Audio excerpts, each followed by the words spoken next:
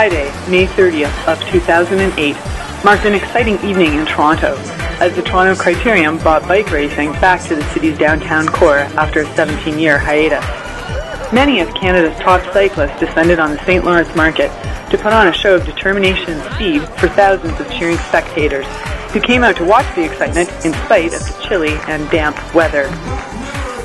Heard about it on the radio, heard about it on the web. Great to see cycling back in Toronto downtown.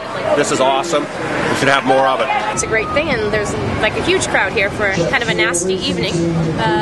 So yeah, I think it's been a successful event. The early race included the women, Master 2-3 men, Elite 3-4, and junior racers, featuring plenty of solo attacks that were all reeled in by a hungry pack. After flurries of attacks for most of the race, the pack settled in for some quiet yet nervous final laps before winding up for a sprint finish. David Fry, an independent from Scarborough, took the sprint decisively, with Brian Spiegel of Silent Sport and Doug Corner of Bike Race Ottawa finishing second and third. The marquee event of the evening saw 200 riders hit the start line. Action in the Pro 1-2 and Master 1 race hit a frenzied high right from the gun, with Peter Morse of Jet Fuel Coffee making an assertive solo attack on lap 1. The attack was reeled in without delay by a ravenous pack, and a decisive counterattack was launched by Andrew Pinfold of the Symmetrics Pro Cycling Team and Dustin McBurney from Team Race Pro. This move proved to be the winning move of the day, as they lapped the field after only 35 minutes. After McBurney and Pinfold were integrated into the pack, a number of riders took turns attacking the group. This kept the peloton on their toes and the excitement in the crowd.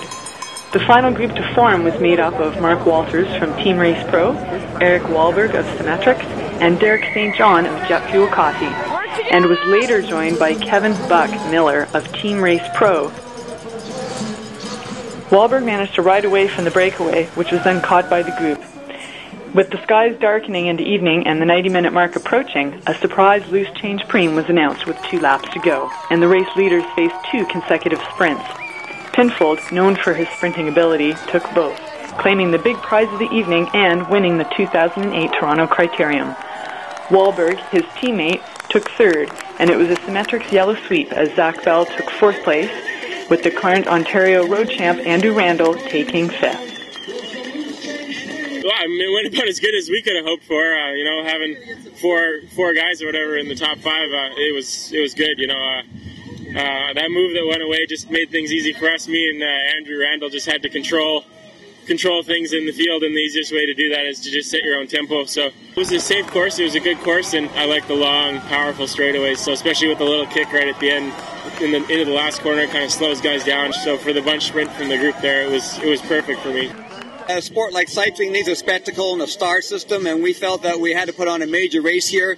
Some people said, do it Sunday morning, and I said, well, nobody comes out on Sunday morning, so let's do it right in the heart of the city. The idea is to have a huge kind of race to put cycling in the consciousness of the public. We had about 8,500 people was our last crowd count.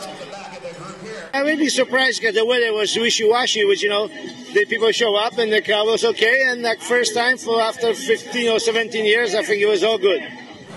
Well, it's one thing putting on a race from an organizational standpoint, and the other part of it is getting the 35 city departments all organized. Okay, we closed down 6 major blocks of Toronto in rush hour just to make sure that we could put on this race. Even when the rain came down, the public hung in there right to the bitter end. The cyclists said it was one of the best run races they've had. We had cycling teams from Vancouver, California, Rochester, and they said they're going to be back here next year.